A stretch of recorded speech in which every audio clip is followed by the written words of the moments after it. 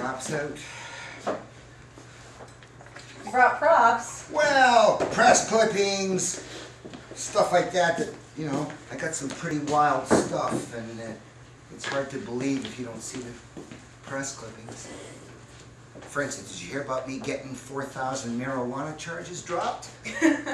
At one shot? No. I know, I got the story. It says a case in Toronto, but it didn't mention me. How did you get 4,000 charges against you? By proving that the exemption had not worked for 2 years, and therefore you have to have an exemption for sick people to have a prohibition. Therefore, while there was no exemption, there was no prohibition. Okay. And they...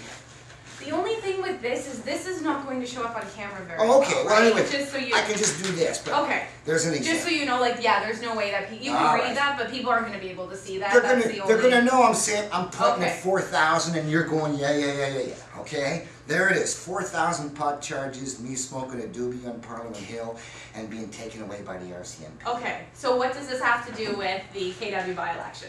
I'm gonna cut funding to marijuana policing.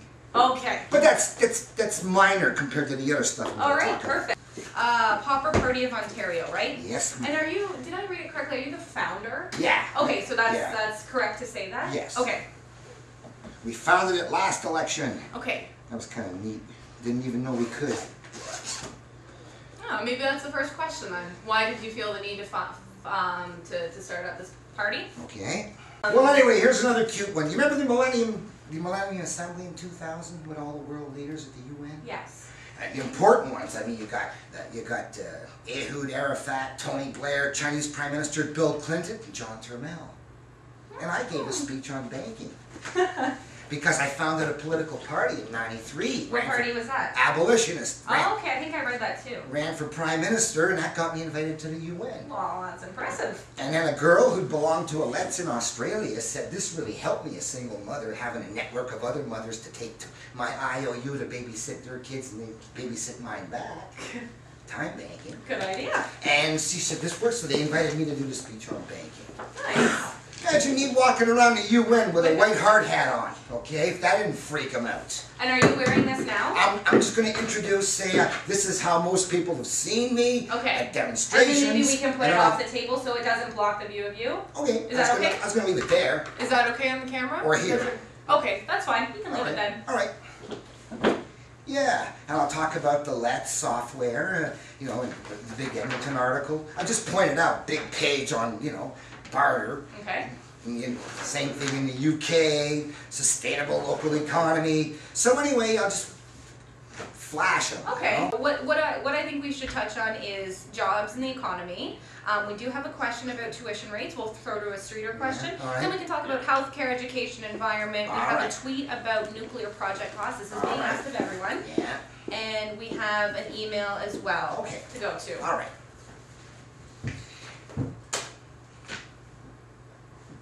Are you ready? Yeah. Okay. Yes. Sorry, let me... Sorry. It's going to be over here. No, you're looking at me. This is my right. camera, that's your camera, but just look at me. All right, okay. Yeah. Casual conversation. All right, fair enough. I'll be showing you the stuff. Yes. All right, fair enough. Where does this start? No, we'll wait. It's up to you. Yeah, just to open, until I say, hi, I'm John Turmel, then I'll say, explain why the hat, take it off. Okay. All right? Fair Sounds enough. good. Yes. Whatever you like. Yeah. So it's 20 minutes. We do have hard breaks. Everyone needs equal time. So if you can see me here, I'll give you about a 1 minute. Can you see that? Yeah. Okay. That's your minute.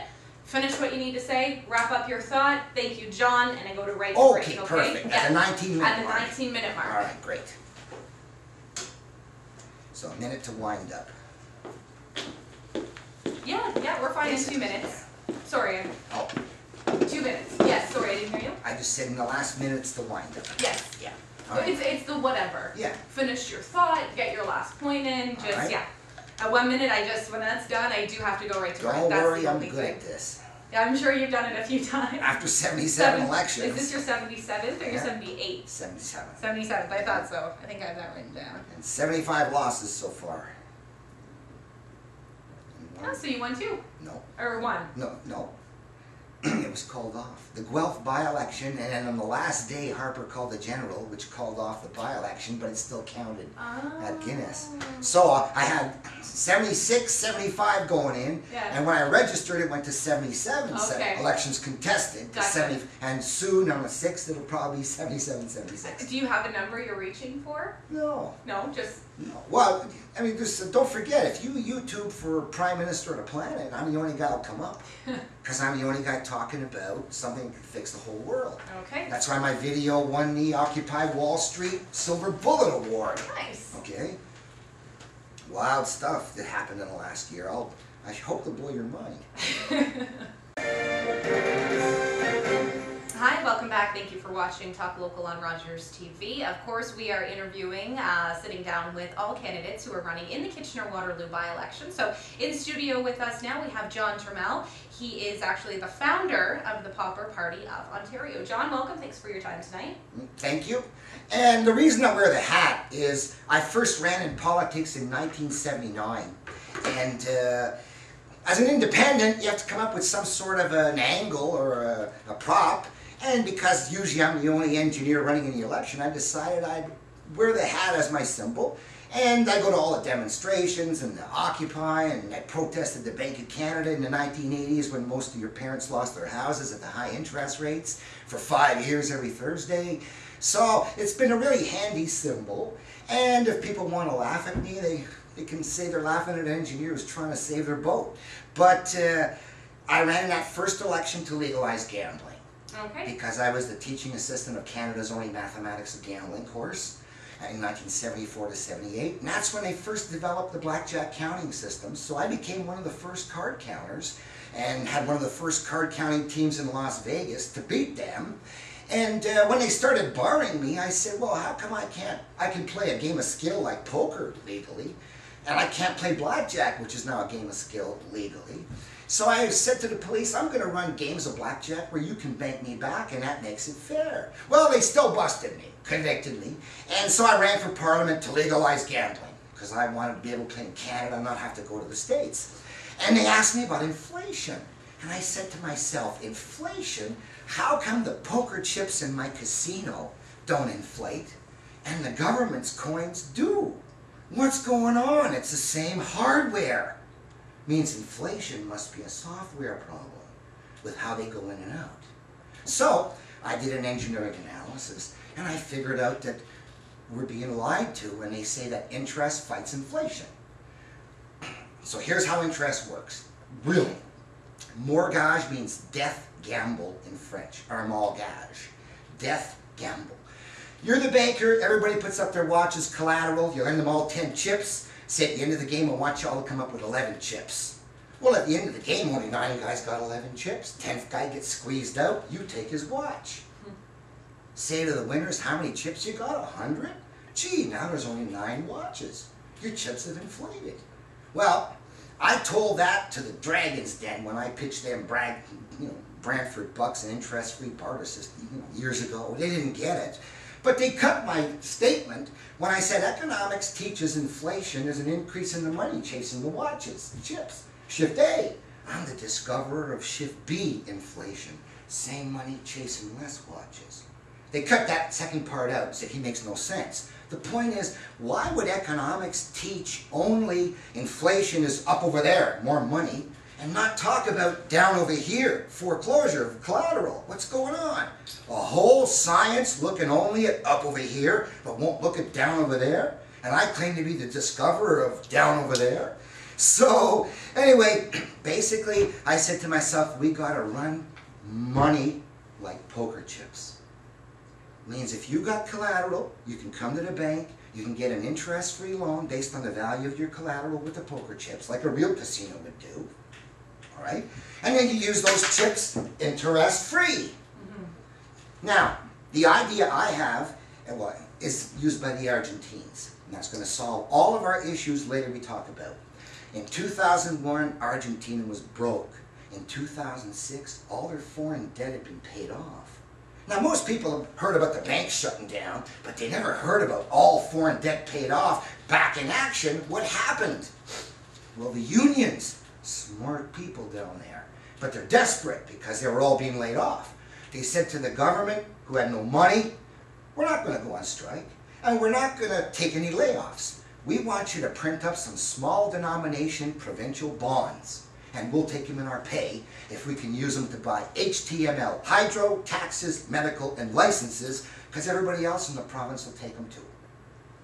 Now, instead of bringing your bond to a bank to get $1 million in cash, spend it, tax it out with interest, they now simply printed $1 million in 1 peso bonds, spent it, taxed it out, no interest, except now they could do 3 shifts on the machinery fixing the roads, 3 shifts in the hospitals, double staffing. Anybody willing to do work, useful work for the community, can be paid with bonds. And that's what they did.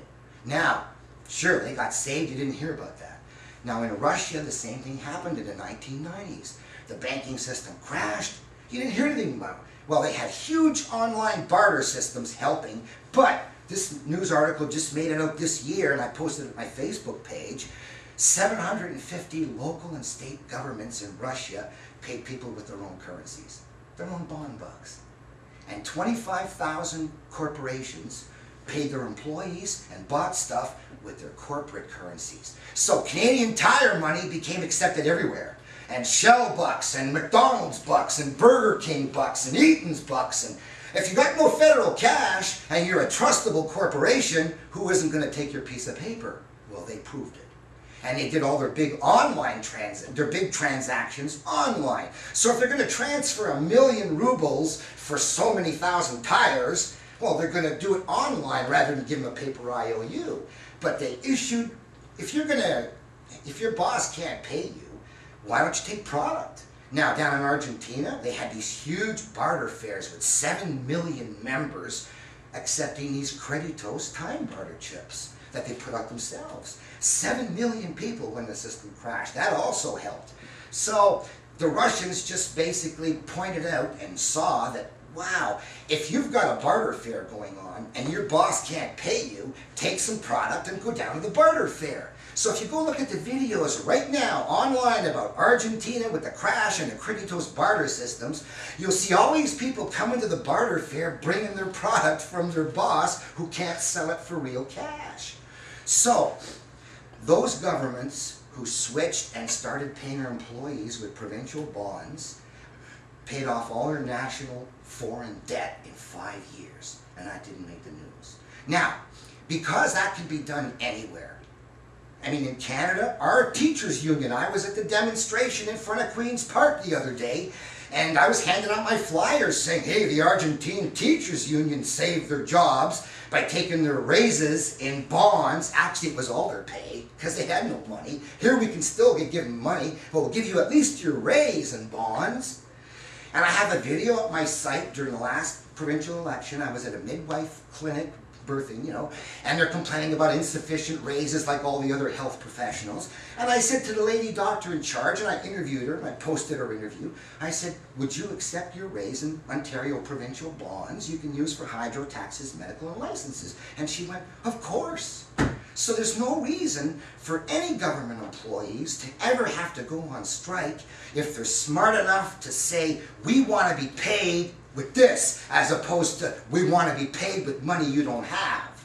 So we have examples of where governments have used provincial bonds to do that, and earlier historical examples. One quick one, King Henry the Great, the first in 1100 in England. He had no money, short, wanted to repair the kingdom, took some sticks of wood, printed 10 pounds of gold on it, then he split it in 2.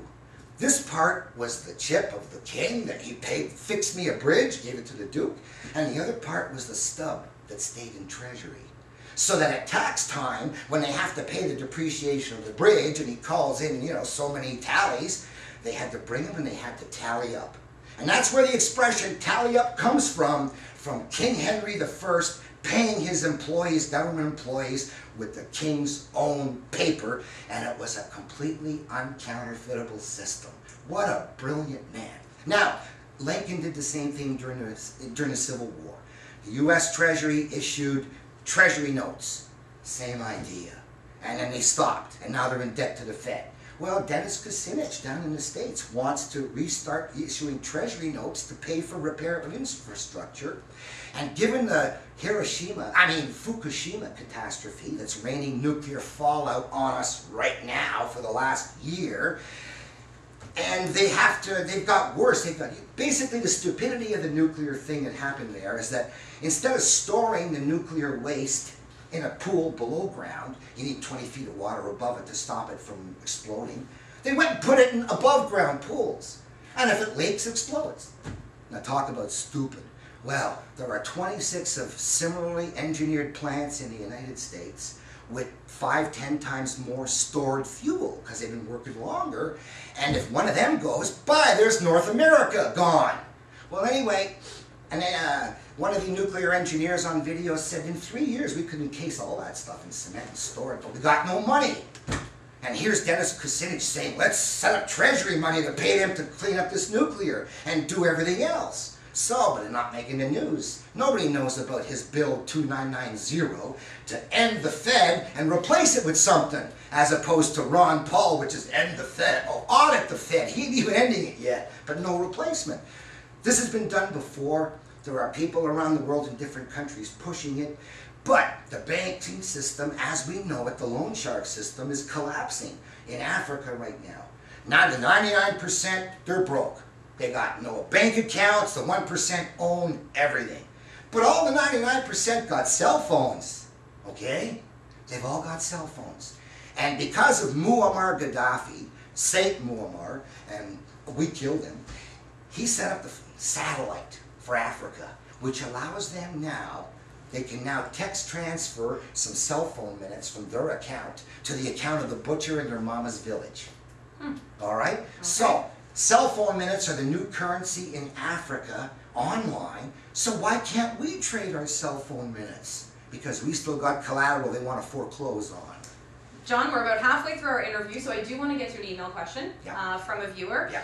This is from Bradley. The candidates have been doing a lot to criticize decisions made by governing Liberals and what their parties will do to change things. They present the vision of their parties, but that vision encompasses the entire province with little mention about Kitchener-Waterloo. So what are candidates going to do for Kitchener-Waterloo should they become an elected representative of the people who live here? Well, I'll give you an account like I'll give every other person in Ontario an account.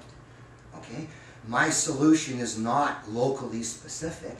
I can install this LETS, local employment trading software, on any database. That's why I ran locally to install LETS for the locals, provincially to install LETS for Ontario, and federally to install LETS for Canada. And if you YouTube for Prime Minister of the Planet, I come up because I want to install UniLETS. I got invited to the United Nations. You were saying that. In 2000. Well, back in 1993, I had been busted for running the biggest gaming house in Canadian history. There it is. 28 underground tables. And I made $1 million, which I had to spend right away. So there was an election that year. I founded the Abolitionist Party, ran for Prime Minister with more candidates than the Greens. Then in 2000, that got me invited to the UN. To the Millennium Assembly, because I was a non-government organization. And there was a clerk in one of the committees who'd been helped by LETS in Australia, a single mother, and she told the chairwoman, this is something that works, why don't we push it? And these stalwart women got the resolution, Millennium Declaration C6, to restructure the global financial architecture with an alternative time-based currency. Now what does that mean? Well, I told you about the apartment building of single mothers who list which nights they're available for babysitting, and then I give you an IOU for the hours you take care of mine, and then you take it back later. And they trade these time dollars around. Well, same idea now at the United Nations. UniLETS is the United Nations international and local employment trading system. So if I can email you an IOU, when I traveled to Europe in '99, I paid for 39 nights out of 40 with an IOU for a night back in Canada. So then, okay, then let's apply this. So if we're talking about education, healthcare, other things, how would this work? So you don't pay money for your tuition, let's say. I want all students to have an interest-free loan like I did, to help me get my education. And I don't mind paying back the interest-free loan for my education. Short 6-line poem in politics. I'll pay my tax for army and police to handle strife. I'll pay my tax for doctors, nurses who protect my life. I'll pay my tax for all engaged repairing road and sewer, 3 shifts I hope. And I'll pay my tax for social servants helping out the poor. I'll even pay my tax for bureaucrats with no regret. I only object to paying tax for interest on debt. So, if we can cut the interest on debt, basically we're always getting something for our money. Now, the Unilet's idea is simply a worldwide trading system. When I went to Europe, I sent them all an IOU for 5 hours a night, because an hour in Canada we pay ourselves $12 green. In the States 10, in France 60 green francs, in Britain 6 green pounds, in Germany 20 green marks. But between countries we trade hours, which is the numeraire, the thing we all relate to. So that's how I could travel 39 nights out of 40, pay with an IOU for a night back in Canada. Well, I'm setting up a system like that in Canada right now, goldnuggetnetwork.org, where people will be able to log on and list what accommodations they want to offer. And once they're offering a group or themselves a place, well, then now they can travel because we trust them. But do you trust them? Who's to say? Who's taking a look at this? Who's making sure that if I give you this, you're going to give me that? Well, is your it name a is verbal agreement? Is that your name is posted in public that this guy came and he helped you move and he spent 16 hours over the weekend helping you move. And then he's going to post later on, when I asked her to help me back a year later, she wouldn't come and she was just goofing off. So that's going to go up on his post. But he's still lost to 16 hours. No. The point is the whole database. He's not counting on you to pay him. We will. Get it? Let's say we have a mentally retarded cousin and we want him to have a nice life too. He gets his interest-free credit card. He gets everything that's available in the storehouse, food, clothes that we can, you know. And then when he dies in the negative, we all divvy it up over the database in an instant. Now, positive people, they'll have a potlatch. And here's what I won in my lifetime, and I'm sharing it out. So I trust in my Gold Nugget network barter system. I'm giving everybody 1 year's worth of credit. I think every kid can be trusted to give me back 2,000 hours over the next 50 years of his life. Don't you? So, am I going to not trust a kid who says, I want to give you an IOU for 30 hours if you'll sell me that motorcycle? And I'll come and do this and this and that. He's got his little list of what he's willing to do online. And every time he's ever gone to clean that park, and anybody can create their own job.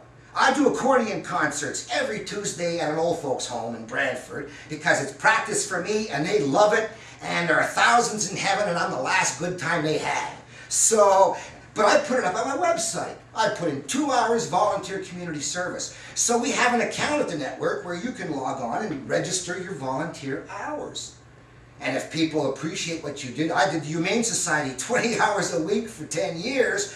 Boom, all those hours. When you want to travel, other people with humane societies are going to trust you. So, it's a way of volunteers getting credit for their past stuff, hours put into our society they never got, and then trading these hours amongst ourselves. So, what can I say? The world is changing, and I'm hoping to get it done by Christmas because I got 1,000,000 to 1 odds out of a British bookie, William Hill Bookmakers, probably one of the biggest bookies in Britain. And they gave me the biggest odds last year. They did, 1,000,000 to 1. And I said, I bet the Mayan prophecy comes true. Now people say, why would you bet if the world's going to be destroyed? How are you going to collect? And I say, well, either the big change is going to be from this to worse, or it could be from this to better, okay? Because this ain't all that good, is it? So I'm betting that by the end of the year, we can have everybody in the planet logged on to the Unilet's time bank so they can have access to food. So here's at the end of this year. Well, how long do you think it would take to get the Facebook people to open an account? You know, boom, Facebook does it for the large database. Hey, I automatically accept the cell phone minutes from Africa. I automatically accept the 1 hour bills from Argentina. They all count. So that was the point. The bank, every transaction we do with alternative currency, the bankers get no interest. You get it? Every cell phone minute that moves around in Africa, in the old days they had to borrow it at the bank, move it around, get it back with interest. Well, now they can move things around and the bankers are getting no interest, which is why the banks are going bust. Okay? Okay. John, about a minute left. All right. I guess what would you like people to know? Well, I'd like you to know that believe it or not, to fix your situation is as easily as getting access to the Bank of Canada's computer so you have an account there too, interest-free. You borrow enough interest-free to settle all your mortgages and your debts and your interest-bearing loans, and after that, all your payments go against principal. So you're not beating the debt. You're paying for the stuff you got. Okay. You're only beating the interest. Okay. John the Engineer Turmel. John Turmel, thank you very much. Founder of the Pauper Party of Ontario. Well, that was the quickest 20 minutes, John. Certainly wasn't bored. I know. I got 300 videos at YouTube. I know. I googled your name. Quite a bit comes up, sir. Yeah, I've been busy. Well, anyway, you're running for Prime Minister. To put it this way, I'll probably never get elected in a small election, and then one day there'll be an online election where the guy with the most brains goes viral instead of the guy with the most money. But I mean, you can only hope, right? Well, it's coming. You don't see the internet elections coming someday? Oh, I hope so. You think money's going to matter much then? Hey, he's got a lot of money, you know? Like right now, the big money pays for him. I'm uploading a video of me being arrested the other night at the thing. And of course, first time I've ever done this, I said I'm going to take the video of those guys and I'm going to play it. And I'm going to cut them up mercilessly the whole 2 hours. And that's what I did. I'm going back to, I just finished rendering it now. I'm going back to upload it. It's like 2.5 hours. Well, the first 5 minutes, me getting arrested and taken away. But I mean, if they let me stay, I could only cut them up for 1 minute every now and then. But now I got to cut them up for the whole 2 hours. And I got a vicious mouth. Is that yours? Yes. Oh, I didn't notice that. Yeah. So yeah, I got a record too. I mean, I think this I should is be history. signing something for you. I don't think I agreed for you to tape me. Maybe I'm taking you to the Supreme Court, John. This is the actually it's an interesting argument because tape recorders are legal in the courts. In judicial process, I use them all the time. All the time. Okay? I don't know, because I mean, I haven't covered a court case probably in 5 years, but last I knew you could not, and you had to interview them out on the court steps. Let me tell you the rules. Section 130, you can go online and check this. I believe you. Section 136 says that since 1989, when Chief Justice Howland wrote a direction to the practice, he said from now on, Section 136, which says that you may not tape record. Section B says, except for those people who are self-defenders, reporters, or lawyers who may tape record for their notes without asking for permission anymore.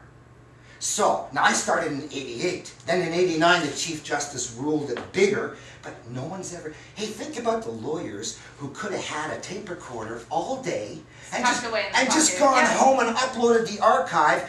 I mean, you don't have to wait for transcripts to remember what was said. Imagine how efficient a lawyer would have been if he had done what I did all my career. I've got, well, look, these are 8, I didn't even go into the marijuana at all. These are 8 cases I have in the Supreme Court of Canada right now. And this one here is from New Brunswick. Wow. And I got fights going on in 8 provinces. So I not only made them drop 4,000 charges. You are a busy, busy man. I don't know how you do it. Libertarian ideals. I'm going to legalize gambling, prostitution. Hey, shy and ugly people got a right to get laid too, right? Anybody want to spend money on cops chasing shy and ugly people who want to get laid? No. Whenever I say that, people always give up and realize how stupid that prohibitions are. And same with marijuana and same with gambling. What stupid waste of money. So, if I get here, I cut funding to stupid prohibitions. No matter what the feds say, I'm not paying cops to do this, okay? They're going to go out there and get the thugs, but not the smokers. Cops and gardeners is over. But anyway, I got a guy with 3,000 plant grow-up, big, 80,000 stolen hydro charged. Well, he filed one of my little kits. The government has to file this much in response. This guy Crown had already done 3 more. He originally said 1.5 years in jail. 2 years later, he says, I tell you what, can you come up with 4,800 for the 80 grand? He went, yeah. And then he says, will you do house arrest? Yeah. So they were going to give him house arrest from 10 till 6, and he said, I work at night, so the judge gave him from 4 till 6. Oh, well, there you go. So, that's the kind of anyway, yeah, I'm busy. I couldn't get into that, but That's okay. let's hope Maybe that the next people, time. let's hope they like the bond idea. Elizabeth. Okay.